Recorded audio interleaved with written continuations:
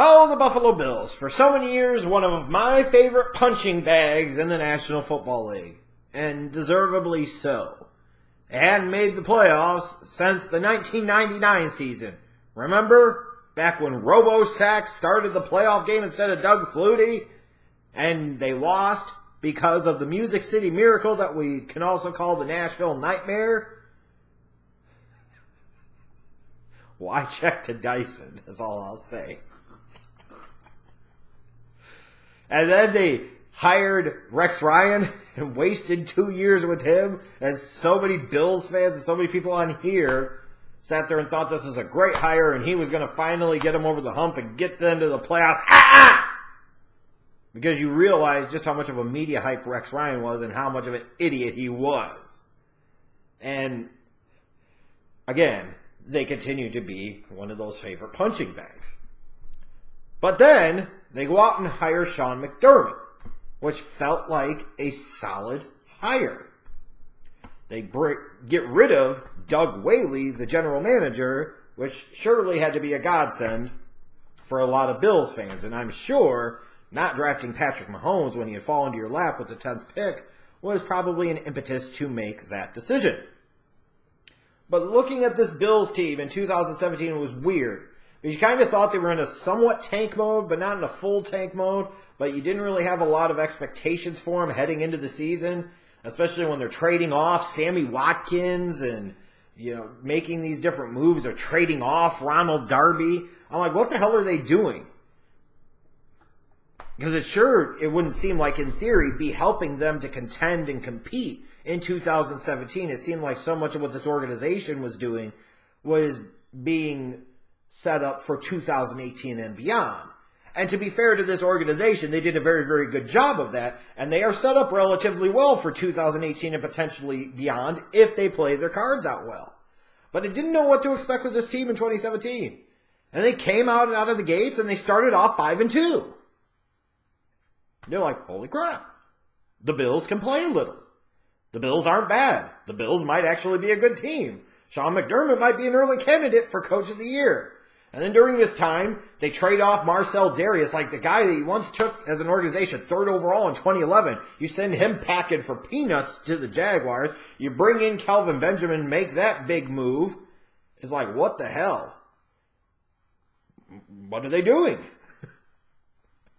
But after they started off 5-2, they got housed a couple of games in a row. Tyrod Taylor wasn't any good, and the defense got absolutely smoked. So Sean McDermott, in one of the single stupidest decisions of 2017, look, Tyrod Taylor is not very good. Agreed.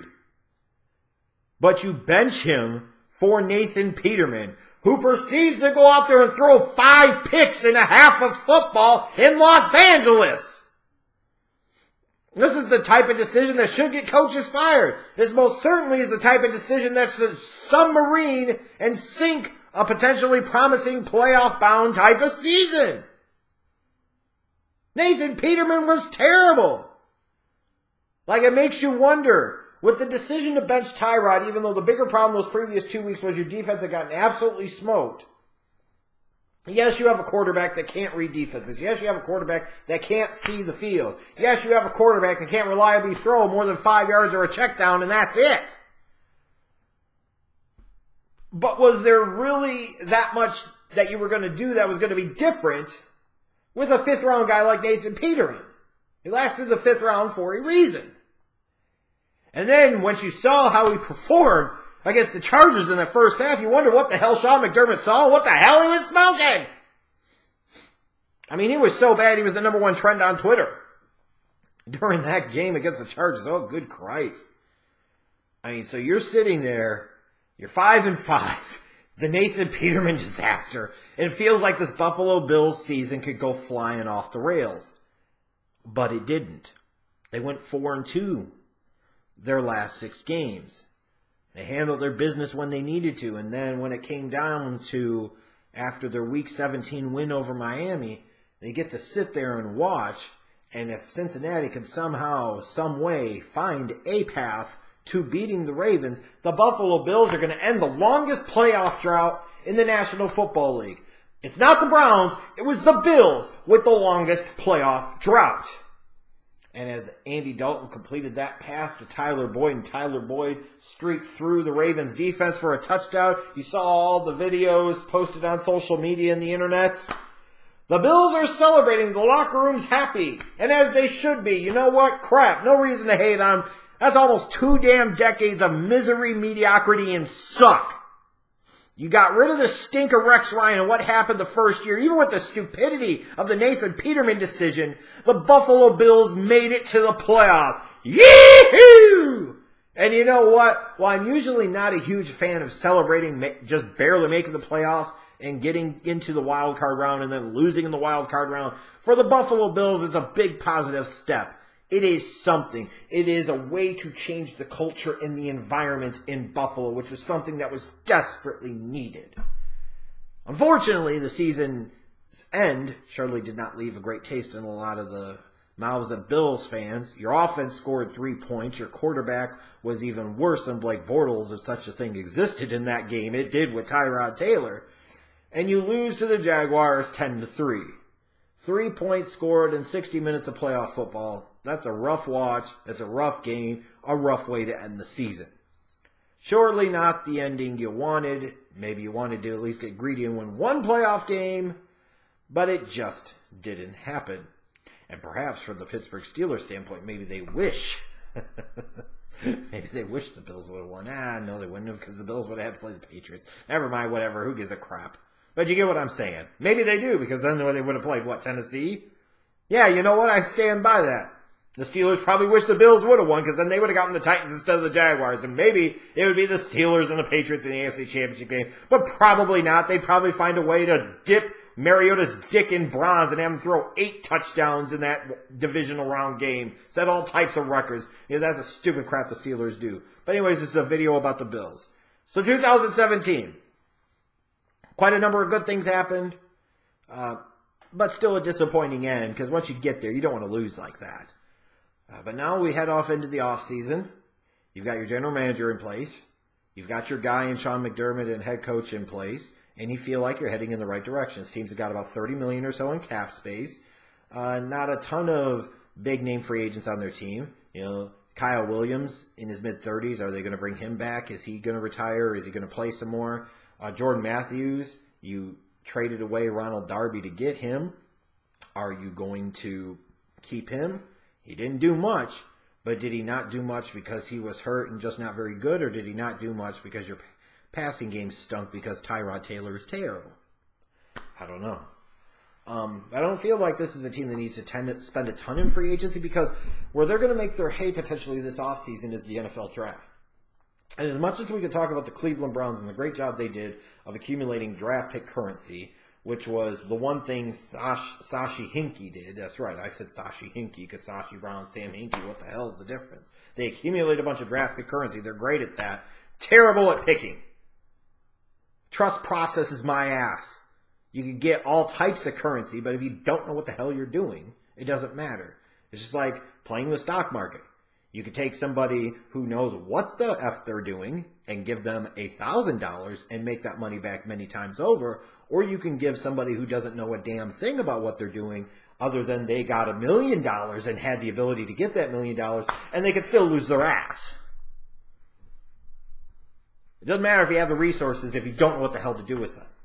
We will find out if this new Bills front office in their first draft knows what the hell they're doing or not.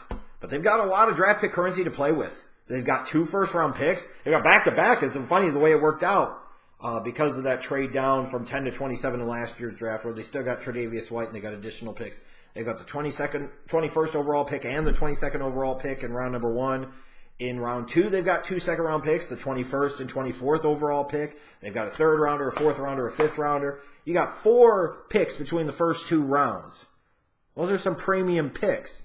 If the Bills play their cards well, they could potentially come out of this draft with 3 difference makers. And what I mean is maybe trading up in round 1 out of either 21 or 22 to move up some. Taking those 2 second-round picks, you could potentially package them up to move up into round 1, or you could package one of them up along with the 3rd round and move way up in round 2. I mean, they've got a lot of draft pick currency to play with. For all you know, they could take either 21 or 22 and potentially trade out of that pick entirely and get a future first rounder in 2019. The Bills are set up very well here for the NFL draft. But they've got work to do there. Number one pick or need, obviously, is quarterback. Is it Baker Mayfield, Lamar Jackson? Who knows at that point in time? Maybe they fall in love with one of the guys like Josh Allen. I don't know how this is all going to play out. But they need a quarterback, and they need it in a bad, bad way. Because clearly Tyrod Taylor is not the answer. I don't feel like anybody out there on the open market is going to be a good fit. No, the Bills need to draft and develop their guy and find that long-term answer at the quarterback position. They must. Because until they do, they're going to be nothing more than what you saw this year. A team that is in the mix for the playoffs and doesn't really matter. They don't make a difference. Then they got to get better at wide receiver. Zay Jones didn't show me crap in his rookie season, but that could be because, again, that offense was terrible in the passing game and Tyrod Taylor stinks. Or it could be Zay Jones stinks. I don't know yet. Kelvin Benjamin, Jordan Matthews didn't show you much for sure in Buffalo, but again, that could be the same circumstance. Feels like you still should draft another playmaker outside. This time, maybe somebody with some deep speed, because when you look at Zay Jones and Jordan Matthews and Kelvin Benjamin, none of them are known as big-time vertical threats. None of them are really big-time field stretchers, and they need a field stretcher. Then I look at running back, and I know people are going to say I'm crazy because they still got Shady McCoy, and Shady McCoy is still very good. He was the best player in that offense. I absolutely agree. That said, he's about to enter into his age 30 season, and you know what that could typically mean for running backs. Is there a crime against having two really good ones? No, especially if it'll get you more shelf life out of LaShawn McCoy. I feel like it's a big need. I feel like right tackle is still a big need on this team. A lot of needs on offense, and then maybe defensively, getting another edge rusher, upgrading some at outside linebacker, or at least getting some young talent there. But this draft has to primarily be devoted to the offensive side of the ball. Find that damn quarterback and build around him. It must happen. It must happen. And the bad thing about it for the Bills is that they may have potentially played themselves out of position to get one of those top 4 or 5 quarterbacks unless they make a move up. We'll see. But this will be an interesting Bills team to watch this offseason. They are going to be power players in this draft. And if they do it well, they can bide their time, and maybe in 2 or 3 years, they'll be running the AFC East after the Patriots fall off.